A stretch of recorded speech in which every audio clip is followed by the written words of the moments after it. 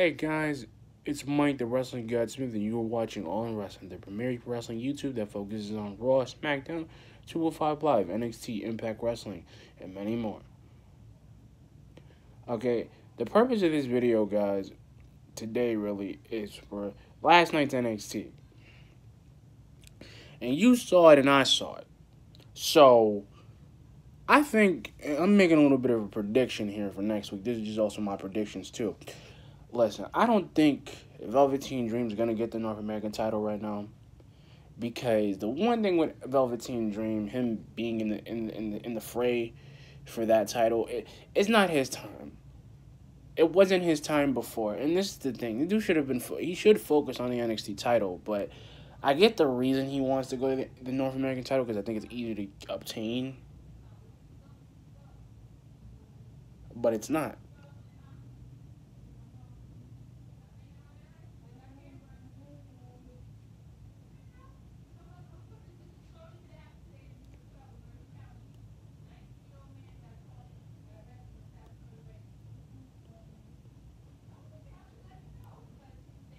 Like I said, Velveteen Dream being the way it is,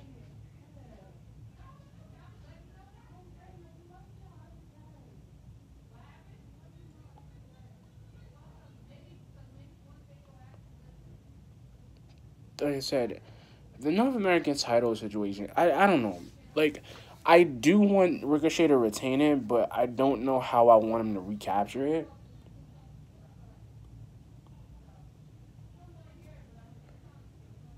Like I said, I think him and Johnny Gargano, like Johnny Gargano is good right now. I think he's at a good pace. I think him having the titles giving him some type of advantage. And I feel like with Velveteen Dream, him wanting the title on NXT next week would make a lot of sense. But it doesn't. It's not really shifting the balance. It's kind of just pushing it another way.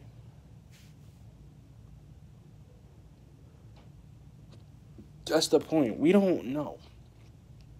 Like I said with Elimination Chamber, it could go 100 different ways this Sunday, and that's the real point. It can go 100 different ways, and same thing with NXT, because and I kind of feel like, okay, the Cassius Ono segment was stupid, because him just coming out and complaining about how he's unappreciated and how the fans boo him. I would have been like, dude, we boo you because you suck. We boo you because you're just jobber bait. That's all you really are. Keith Lee coming out and hitting him, which was cool, and he had his little segment going around, and the Street Profits came out, and they had their tag team title match, and, their tag team match. And I like how Oni Lorcan came out, and the rest of the tag teams that haven't gotten a title shot yet. And then, Undisputed Era, like, those dudes, I like their dynamic. I really do. Because Adam Cole, like, being the guy that he is, getting Kyle O'Reilly and Roderick Strong and Bobby together, like, them having they're going to have the titles at some point. They're going to reclaim all the titles that they lost. Or they're going to try to sway Johnny to their side, because I think that's where he's going to end up going at some point.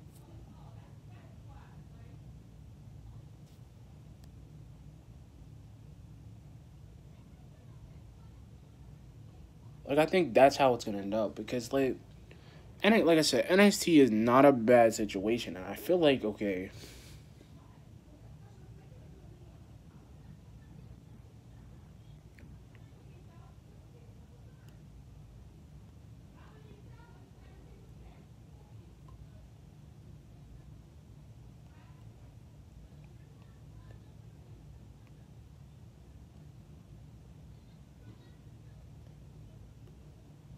like I said, NXT doesn't really,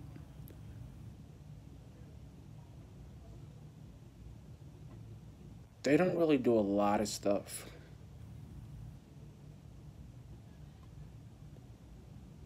Like, they don't. And the joke is, it's like, they're trying to find a way to get both titles, and I feel like the Undisputed Era has a part to play, just like War Raiders have a part to play too. And the Undisputed Era getting the title back from War Raiders, it's going to take a lot of time to get them.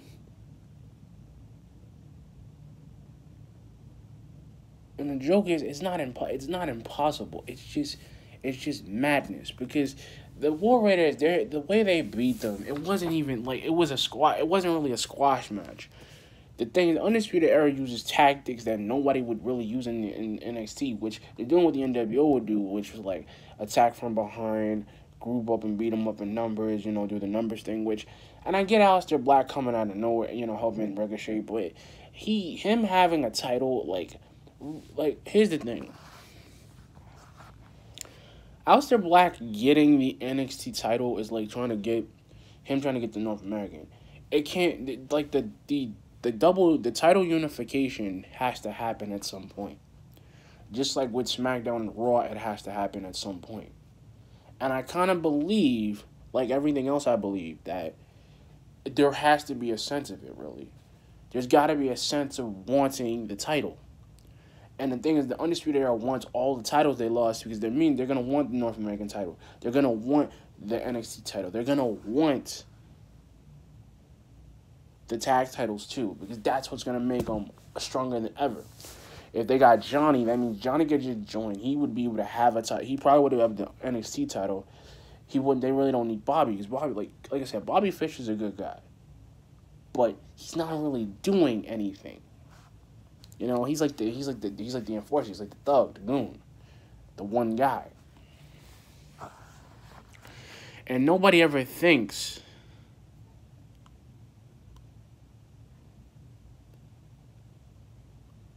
Like I said, nobody ever thinks that NXT is like this. And this is what I mean.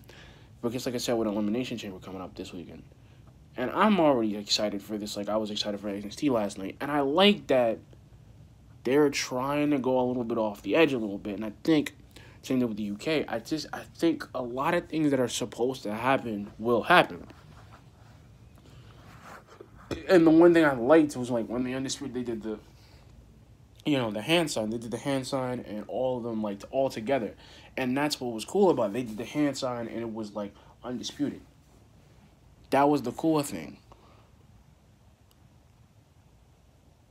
And that's the problem. Like, you don't have a faction that formidable. They can take on anybody and don't feel threatened about taking on anybody. And this is what I've been reading from, like, press conferences and PW, Wrestle Talk, WrestleZone, Dave Meltzer, Dave Meltzer and Jim Cornette and all these other guys. And I feel like there's a lot of problems. I feel like they're trying to do so much at a point.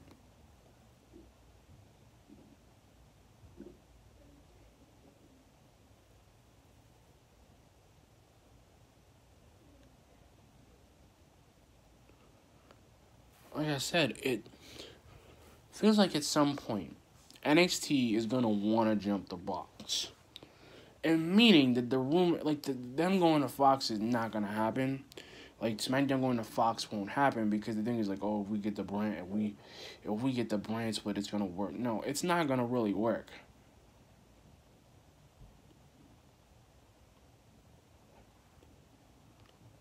And this is what I mean. Like, everybody in NXT has a shot to get something.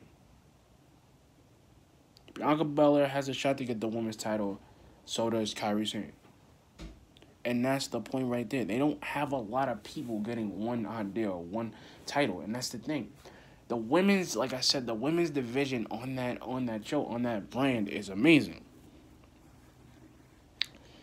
And I feel, like I should feel at some point, that they don't really try to get the brand to work in its favor. Meaning that everything is actually working out for its favor, but it's not really working for its favor. It's kind of just like, that's what I'm saying. The Street Profits are just like, they got no story. Just like Only Lurkin and Birch and Danny Burch. Like, they have a story, but they kind of don't. They're just there. They're just running around with no story. And that's the thing like, I can see them trying to go against War Raiders and trying to beat them. I can see them doing it, TM61, Heavy Machinery. I can see them going at them a couple of times, but that was the thing I couldn't understand, right?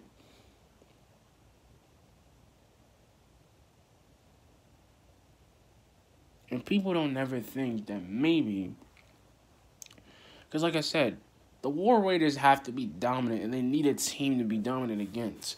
Undisputed Era is that team. Like, they can't, they only beat them, they got lucky getting the titles from them. Because the thing is, like I said, once they come back and they're gonna go after the War Raiders. They're gonna go after the War Raiders next week. They're gonna do it at some point. And that's what I mean. NXT tag team is like, okay, Street Profits could be NXT champions. They could be NXT champions if they wanted to, but they don't. They could be NXT tag champions. It's just that with them, there's no storyline. Bianca Belair, them getting a title, them getting a championship, her getting a championship.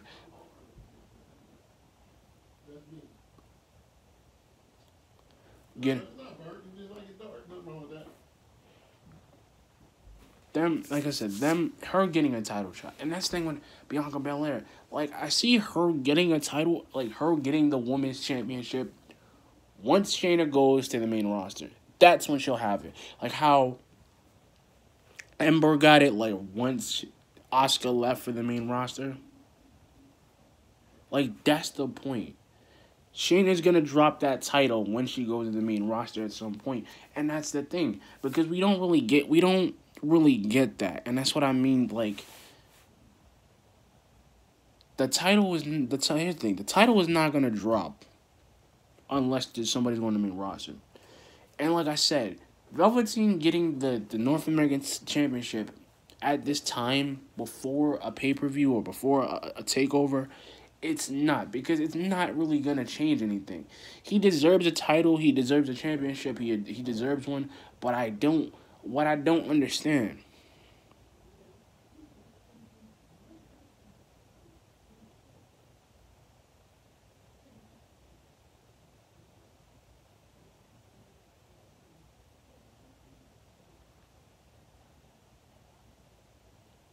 like I said, they don't really do a lot of different things.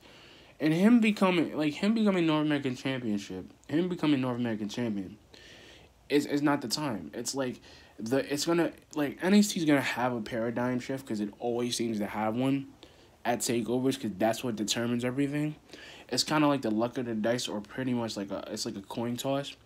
Because the thing is, even with Elimination Chamber coming this Sunday, it's gonna be a fight. It's gonna be a match.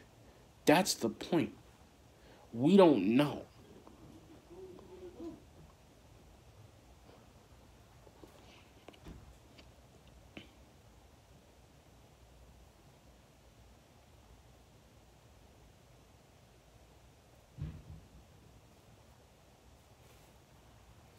Like I said, we don't know.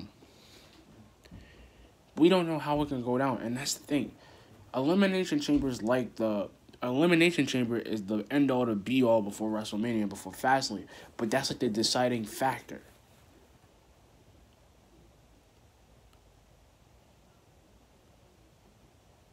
Like I said, so many people can get a title shot right now, and so many people can get the World Heavyweight title, just like somebody in NXT can get the North American or the NXT title. It's like the factor, right? The de facto moment of Velveteen getting that title is if Johnny would be like, yo, I don't want the North American title, I'll go after NXT, or drops it or vacates the title, which he's not gonna do. He won it. He's not gonna drop that title so easily. And this is what I mean for next week. I really think Johnny's gonna retain. He's gonna have at least a 5-time title run till the next takeover. Until they put him in some situation where Ricochet, Velveteen Dream, and Adam Cole get a shot. It's gonna be a fatal 4-way, like elimination or a battle royale for the fatal 4-way. It's gonna be something like that. That's the problem. That's the real problem. That's what they're trying to do with Elimination Chamber. It's like a battle royale. It's like beating the clock. It's the only difference is that now the World Heavyweight title is that biggest stake. That raises the stakes. And now, like I said, everything was good last night. Like, I really enjoyed NXT. I think I give that show an A+ right now. I just feel that certain people on NXT, like Cassius Ohno to me doesn't really feel like anything. He doesn't really do the show any justice. The dude's kind of a pushover anyway, because the dude had a couple of shots going in. He had a couple of things going around. I really don't want Cassius Ohno. Like, for some reason, he doesn't speak to me. The dude's really just trying to cause a problem, and that's the problem. He keeps causing a lot of problems. I don't know why. He just does. He causes a lot of problems. I really think he does in his own way. He causes a lot of problems. He doesn't really try to do anything. Just like EC3 being on Raw doesn't really affect anything because he's not really winning a championship. It doesn't really affect anything to me. I think it only does half the job it's supposed to do. And the thing is, he's like, there's no, how do I put this? There is no sense in him having a title shot. Because he never has one. And the thing is, for him to have a title shot, or for him to go the way he goes, it's like he's not doing anything. It's kind of like with Matt Riddle. Matt Riddle I like. I think he's a great mid-carder. I think he's going to do spectacularly well. I just think that right now, him having NXT Gold, just like Ricochet having NXT Gold, is going to happen at some point. It just has to, like, the spots have to clear up again. That's the point. Everybody who could have had something didn't. And that's my thing, too, because I feel like Nikki Cross being in Raw makes a lot of sense, but it doesn't make a lot of sense. Because Sanity's on SmackDown.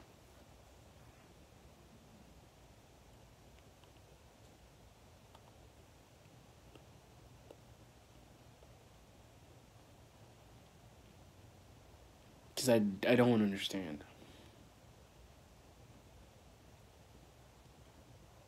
That's the point. I don't see the point. I don't see the point, the money, the anything in it. And I really don't, because and I'm going to say this a lot. I'm going to say this word a couple of times, but I'm going to say a new word, actually. NXT is, like I said, NXT is just, it's ultimate. It's like an ultimate version of everything, because it's something that nobody gets the reason. Just like AEW is like the modern version to WCW, because it's like its modern counterpart. It's just that everybody's trying to get a contract over there. And that's my thing. Them trying to get a contract and going to AEW doesn't make any sense. Because AEW is trying to do what the WWE is doing, but they can't make any money. Because they hire people at these really weird rates, and I feel like getting Chris Jericho wasn't the hardest, because Chris Jericho would take any money if he would go to TNA if they paid him even more. He would go to TNA, even Sheamus would go. And that was at some point too, because he was gonna go too. But like I said, that's neither here nor there. Like I said with NXT. Their style of storytelling, just like SmackDown, is completely different from Raw. And completely different, like I said, completely different from Raw. And their style of storytelling actually tells a story. The rivalry actually makes sense. The teams actually make sense. And they balance each other out. The women's division are not being held back by the one person. That's what I mean. Because like I said, and I think about this sometimes, if Ronda Rousey loses at WrestleMania and she leaves, that means everything they built up for her to be, everything that the women's division built up, is still going to be there. That's the thing. They shouldn't be held down by Becky Lynch, because Becky is not the man that she claims to be, and she's not. But anyway, guys, this is my predictions for NXT, also the review. But like I said, yesterday was just a solid episode of NXT. It was really good. I am gonna do a 205 review. I'm probably gonna do that once I watch the episode of it. And then I'll make another video tonight. I'll probably do, like I said, I'm doing an NXT right now, and I'll do another video about tonight. So you guys will have 2 videos to view and check out. But anyway, guys, like, comment, subscribe. Like I said, if you guys want to see more, hit that like button, smash that like button, and smash that subscribe button if you want to be on the channel. It's fun, guys. Peace.